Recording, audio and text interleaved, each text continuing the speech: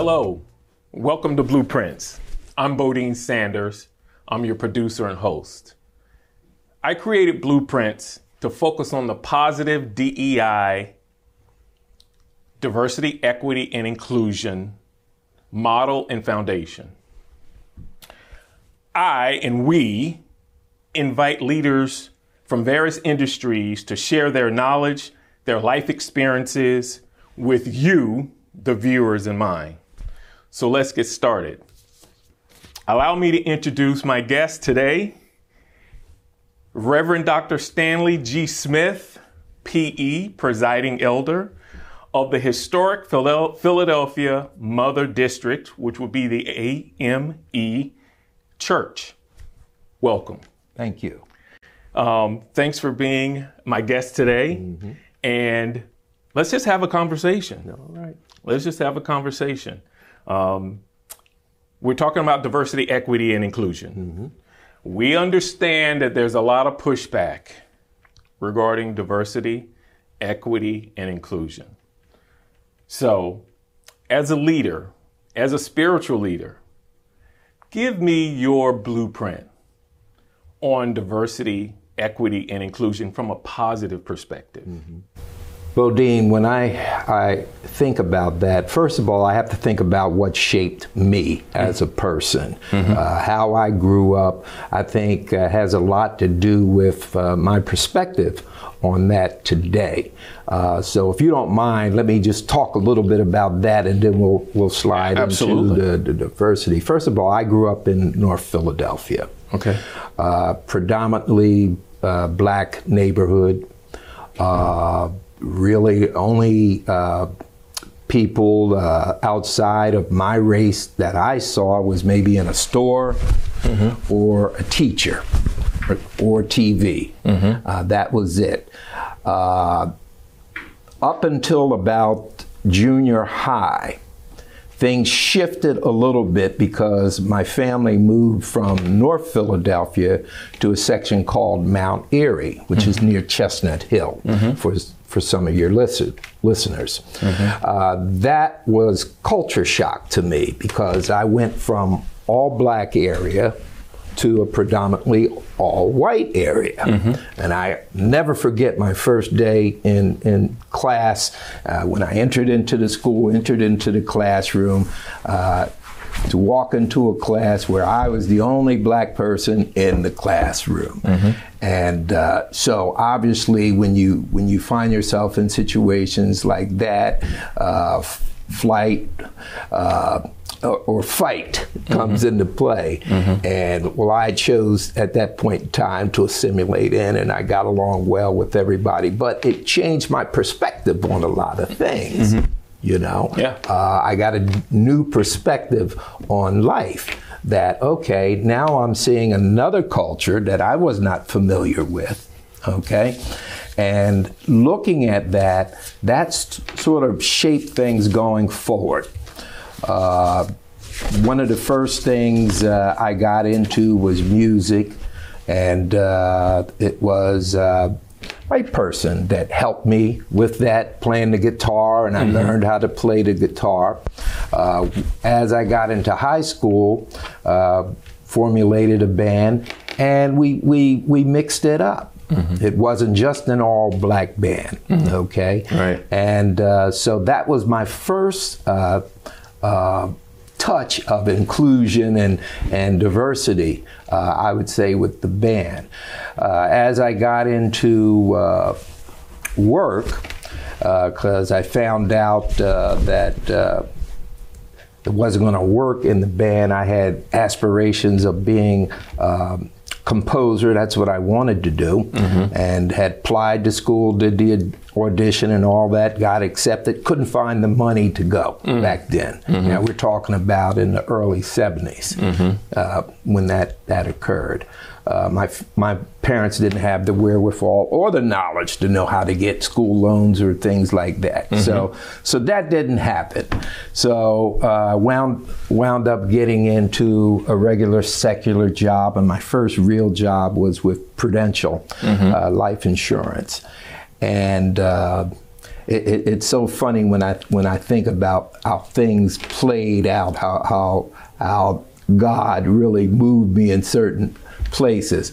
But I got into Prudential, which was really a learning experience for me. It taught me so much. I was thrust into all kinds of people. They were a very diverse company. Oh, very diverse. I mean, you know, it was just there. And could had something to do because I grew up in affirmative action and all that kind of stuff. So maybe that played a part in it. I don't know. Right. But anyway, that further shaped because I was in that environment. Right. Okay. So moving from that, going to different, I was there for about 7 years, moved out of that, went into another insurance company, went out of that and went into another insurance company. But all the way through, I found myself in organizations that really championed diversity, equity, and inclusion. Later on, I started feeling a tug into the ministry. I guess by that time I was probably in my early 40s. Okay. And so went to seminary, which would be the normal thing you would do. And I watched things change even in that environment. When I first got to seminary, you had a very limited amount of women in ministry, very limited. By the time I graduated, from limited, it went to 50%. Wow. Women in the ministry and coming through, and I'm sure it's even more today as we speak. But again, here I got to see diversity at play again. And the progress and the growth. Exactly. And all these things, you know, you just saw it happening. And today, once I finally became a pastor and all of that, and I see the same thing even in the ministry itself, that you have probably at this time, it's probably a 70-30 kind of thing. 70% women in the ministry, and 30% men. The men have sort of dropped off in that. But it says something for, I would say, your lead denominations, because this is kind of across the board. Okay. You know, except for the Baptist churches, they're lagging a little bit behind. Okay. But your other mainstream denominations, they kind of follow that. It's certainly more women in the ministry today. So that says something not only for diversity, it says something for that, it says something for equality, equity, and also fairness, because now you're seeing women bishops in the church. So again, here we go with God putting me in places where now I'm seeing the progress of diversity in ministry.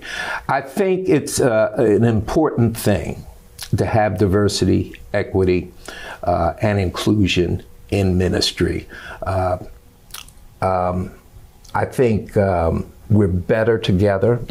I think that's an important thing to think about. The Bible tells us that a three-strand cord is not easily broken. So with all of us together, all of us bringing our various and sundry talents to the table, I think it makes for a better organization wherever you are. Right in life. It just makes it better.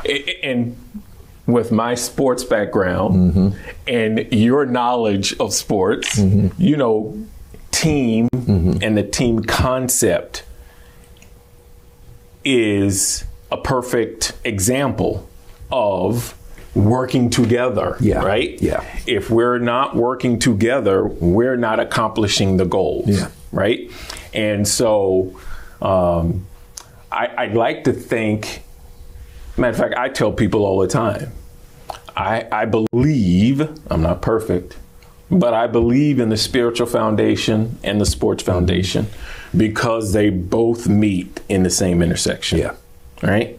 And with your experience and knowledge, tell me how you think team sports plays a role, because in team sports we have our preachers, our pastors, We pray before games. We pray sometimes during the games, and we definitely pray after the games. So a lot of folks who participate in sports bring that foundation with them, right? I know the media may show a different side of sports, and they don't focus on the athletes that do believe, who follow the teachings and the scriptures. But we know that they're out there. Yeah. Let's talk about that. Give me your opinion on that. Well, certainly I'm an advocate of that, and I think it should be shown.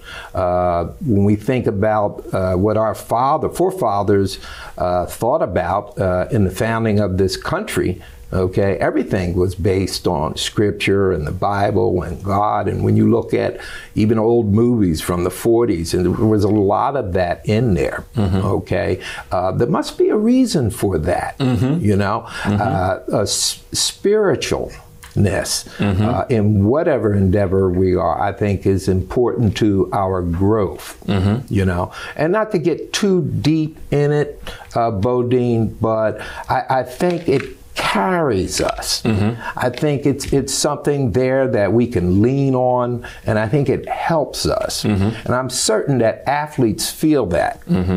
And certainly that, you know, any kind of athletics aside from one-man sports like tennis and things like that, but you can still go over to your seat and do your diligence to your higher power, if you will. But I think it is important in whatever we do. Right. And certainly the team aspect, when you talk about team sports, okay, I think it's even more important, because certainly if we're playing some kind of sports event and there's a challenge there and we're playing and some team members are a little off their game, okay, others can pray for that person. And lift them up. And lift them up. Exactly. Right. So certainly I feel a direct correlation between that and spirituality. And I think it's a help. Absolutely. And I think that can also carry that teachings and that format or that blueprint or that foundation can play a role in corporate. Yeah. Right? Because corporate America likes to talk about the team concept, right? They've adopted the team concept, right? But they may not fully understand what it takes.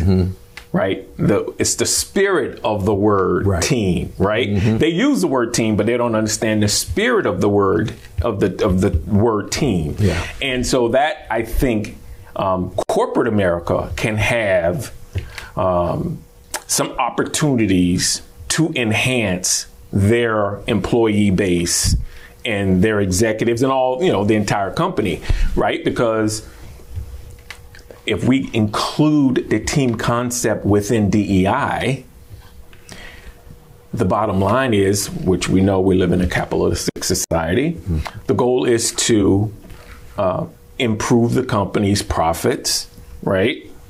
And in order to do that, you have to have folks that are working well together. Yes. And if they're not working well together, it's going to make it very difficult to win. Because obviously the goal is to win for everybody, not just one person. Yeah. Right? I was a defensive back, defensive player. I know the quarterback gets all the accolades, right? The offense gets all the accolades, but we know it takes a team in order to win the full championship. Defense has to play its role, special teams has to play its role, and offense has to play its role.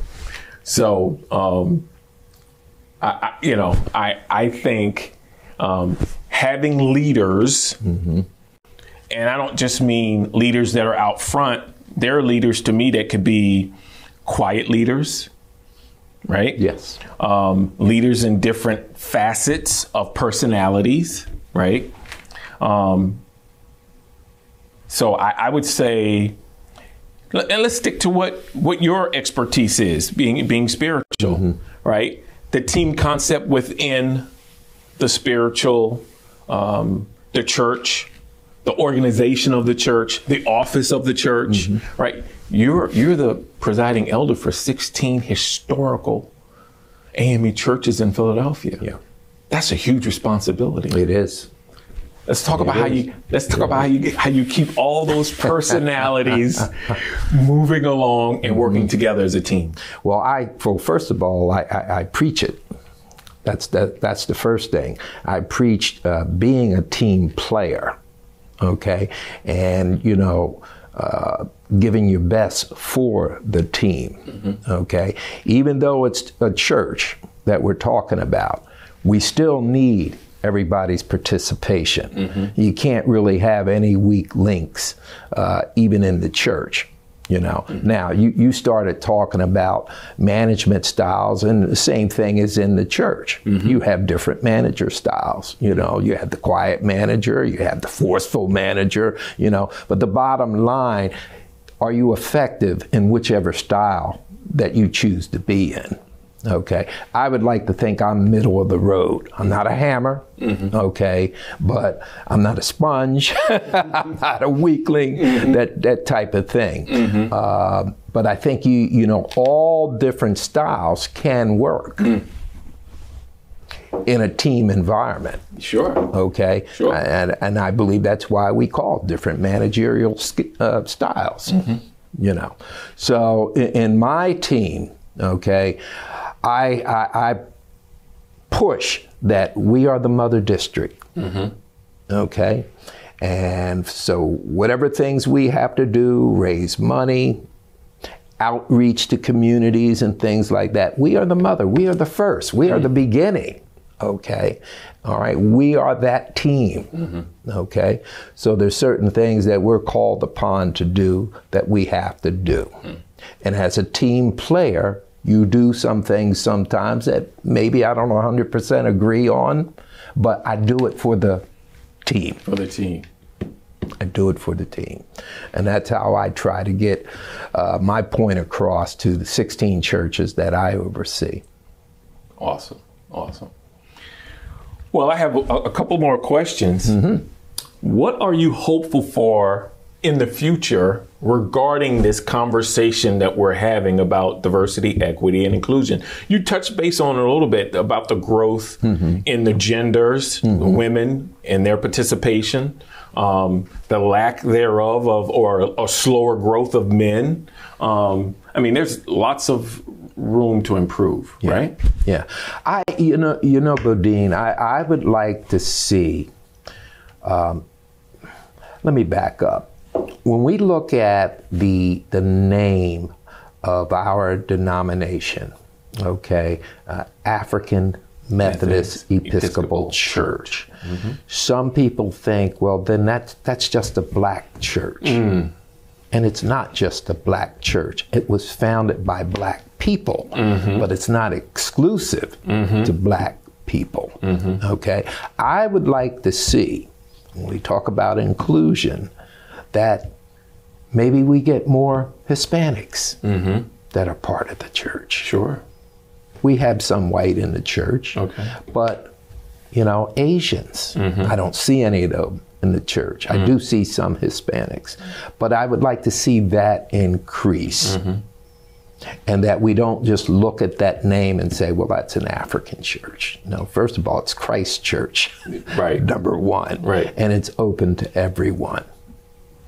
I have a funny story quickly to share with you. A good friend of mine I've known for a long time, we were talking about the HBCU experience. And from knowing me and reading my book, I began my career at the oldest HBCU in the country, Cheney University, before I transferred to Villanova. And I was talking about the HBCU experience. And he said to me, good friend that I've known for a long time, white people don't go to HBCUs. And I went, are you kidding me? You're kidding, right? He said, no. He goes, why would a black school let white people in their school? I said, hold on. just because back in the day, and I don't like being negative, but let's talk about the facts. Right. Just because back in the day, predominantly white institutions didn't allow people of color to attend or apply to get in their school, doesn't mean black schools did the same thing. Maybe you assumed because it was a black school, they wouldn't allow. Whatever it is, you're wrong. There are plenty HBCUs, and the reason we were talking about it is because of Deion Sanders. If you watch when Deion Sanders was coaching at that HBCU, he had white players on his team. Yeah. And I said to my buddy, I said, listen, for white parents out there who kids aren't getting the opportunity to go and play at a PWI, meaning they have to sit and wait for their turn because there's so many there, consider the HBCU opportunity, because if they're good enough to play, a coach is going to play them. So I say all that to say, folks, if you're looking for a place to worship, there are other opportunities other than the specific religion that you may be brought up in. Does that make sense? Absolutely. Absolutely. I mean, I do have, on my district, I do have a white pastor, and she does a marvelous job, fantastic job. In fact, she was just honored preaching at one of our major meetings. So, to hear that from him, it just shows me that there's still these misconceptions that are out there, and that we still are limiting ourselves.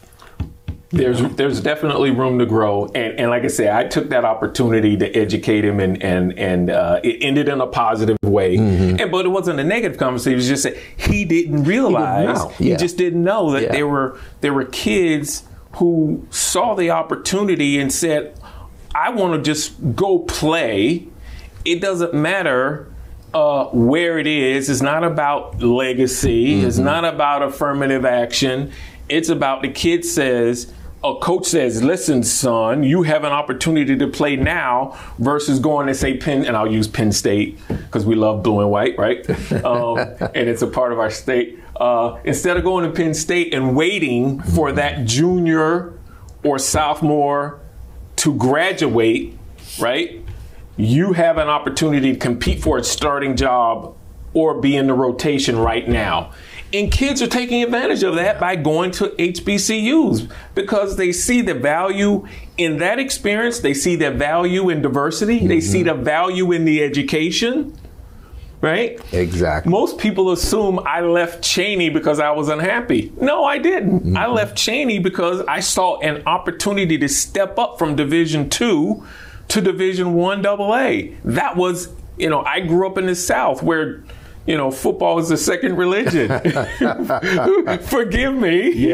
Right? Yeah. But that was a better opportunity. So there are opportunities for everybody to improve, enhance themselves, their community, and everything that they do. Does that make sense? Exactly. While you're telling that story, I'm thinking back in the 70s. When Bear Bryant was coach of Alabama, and he had to come to the realization that he needed to diversify. He wanted to keep on winning, because now some people that other schools that he might have just beat outright, have become more competitive because of their diversity that they have. And he had to make that change himself. And I'm familiar with the story as a football player. For those who aren't familiar with the story, feel free to look it up. Alabama versus USC, if I'm not mistaken. And he learned quite a bit again in that game. So as we wrap up, I like your closing remarks, and what I'll say is we don't have all the answers, but we are going to endeavor to hear and listen and learn as much as possible, right? In order to have a positive effect regarding the conversation of DEI? What would be your closing remarks? I would say whatever our organization is, be it corporate, be it religious, be it athletics, all three have one common thread. Mm-hmm. They want to put their best product out. Correct. And you do that by diversification. You do that with the team concept of whatever differences are out there in diversity, that they bring to the table something that can enhance what you're doing. Mm-hmm. So, my hope for all these different endeavors I just mentioned, corporate, ministry, athletics, whatever it is, mm-hmm. okay, you will do better. You will have a wider appeal. You will enjoy more profits by diversifying. Thank you. That's a great one. Well, listen, we've come to the end of the program. I want to say thank you for your time. Thank you for tuning in to Blueprints. I want to thank our guest, Presiding Elder Smith, for being our guest today. We look forward to seeing you soon.